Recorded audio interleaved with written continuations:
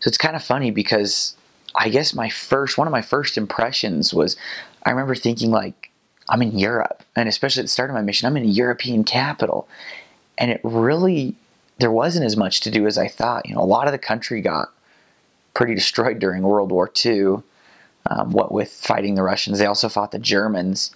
You know, pretty much the northern, I might even say the northern half of the country got burned to the ground and rebuilt. So it's very modern. A lot of Helsinki got bombed, so a lot of it's been rebuilt too. It's kind of modern. And it's not like in Italy or a France where there's museums everywhere and world famous buildings everywhere. I bet most people can't even name like a building in Finland. So for the first few weeks, it was like, oh, there's not a lot to do. But the prettiest part about Finland is the landscape, because it's so untouched. Anytime you can go see a lake, it's just incredible. They call it like Minnesota.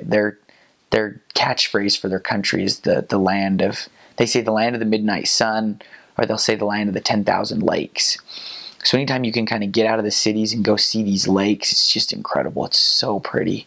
The Finns like to build cabins around bodies of water, and they'll go do the sauna, which is actually just a sauna, but they'll go do sauna, and then they'll run out and jump into the water.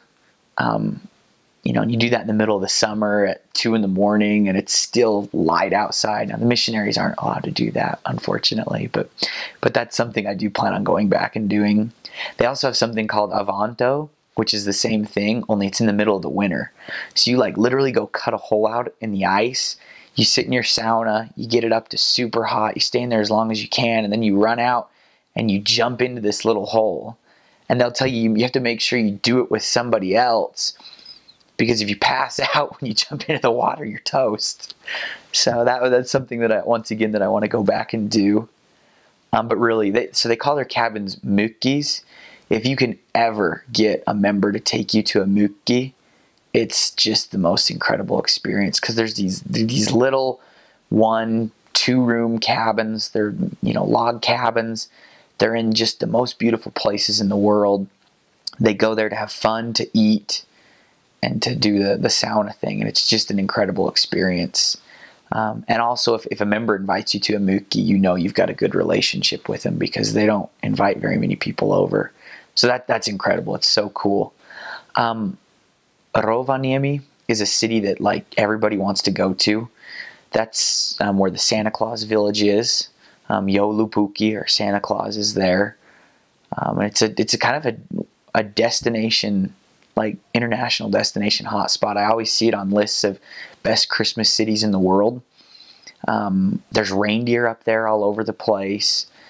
I never got up there though. So it was like one of my goals was to go there my whole mission, and I never made it that far north. But that's every missionary's dreams of going to Rovaniemi. I did get to serve in Lappeenranta, which is on the eastern part of Finland, so it's right by the Russian border. So I did go see the Russian border, which was pretty radical. That was a pretty surreal experience. And the countries, they obviously don't fight anymore, but I don't really think they really like each other that much either.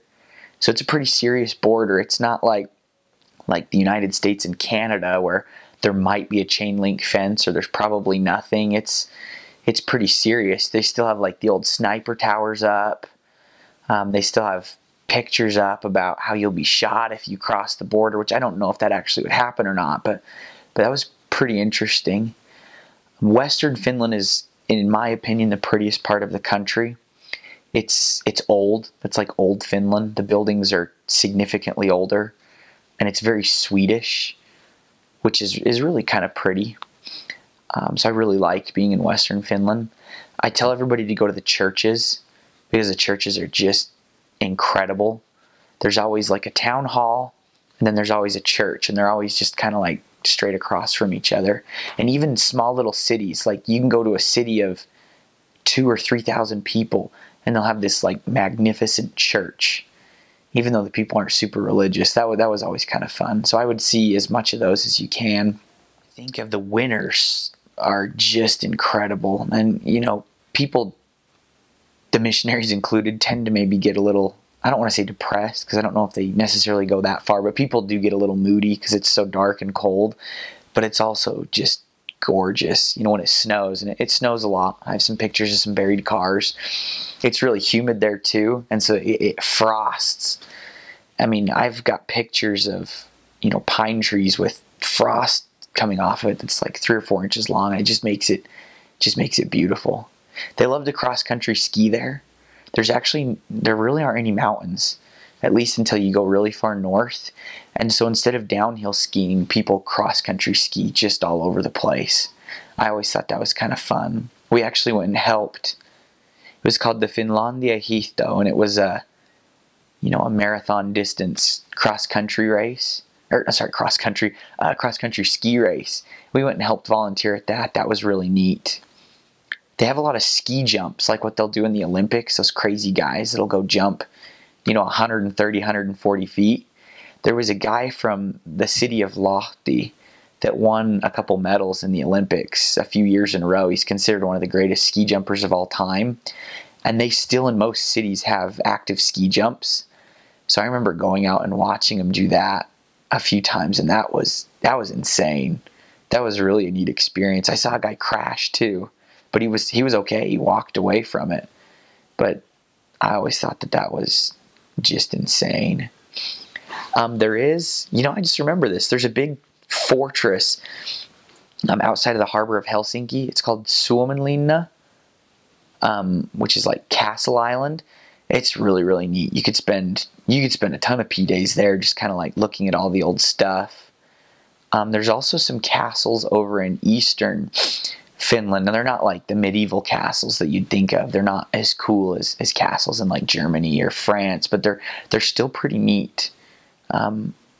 They're just cool to see and to go tour, and they're always more than happy to bring you through things. The town halls are always open, and they're always they're usually really pretty buildings. And so I remember always trying to visit the town halls just to kind of look around. They loved that we were Americans speaking Finnish, and they actually would usually kind of show us around for a little bit. They also, each city's got its own like crest of arms, and the cities make like little pins with those sills on them, and you can collect them. So I've probably got 20 pins from all these different city halls that I visited and and like I said, they loved having Americans there. That was always cool. Street food, if you can find it, was like always really good.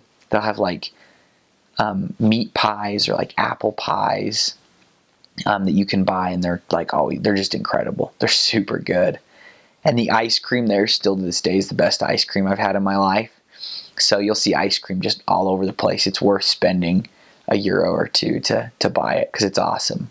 I've heard it said, I don't know if this is true or not, but I've heard that they eat more ice cream per capita than anywhere else in the world except for like maybe one country. So you got to take advantage of that. And I know this might sound kind of lame right now, but it was a big deal there. Shopping was huge. Finns are very trendy, and so the missionaries wanted to be trendy too. It was like always kind of a joke, when I was there at least, as to when you would throw away your big baggy, American suits, whether they were from like Mr. Mac or the Missionary Mall or CTR Clothing. It was always a joke when you were going to throw those away and go get your first European suit, because they were really nice, they were slim, and so that was a big deal. And they go super on sale. I bought a 3-piece suit for €90, and it's like I still have it. It's held up that well. So shopping was actually kind of a big deal, and we had a lot of fun with that, trying to find just nice stuff that you could either bring home or wear in the field too. So take that for what it's worth, but it was fun.